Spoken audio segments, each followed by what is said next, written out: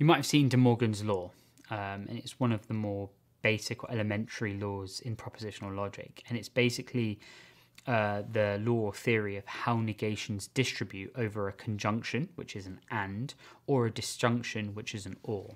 So if let's say I have not P and Q, that is obviously congruent to not P or not Q.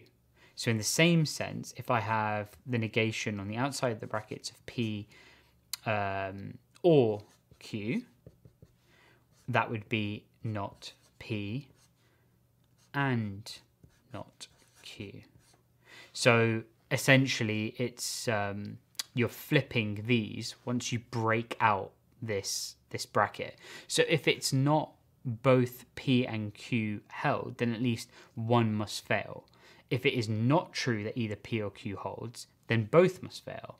So if P, it is rainy, so let's say P, it is rainy, and Q is, it is windy, if we now apply these in here, it's not true that it's raining and windy, which is this, or either it's not raining or it's not windy. Those are exactly the same sentences.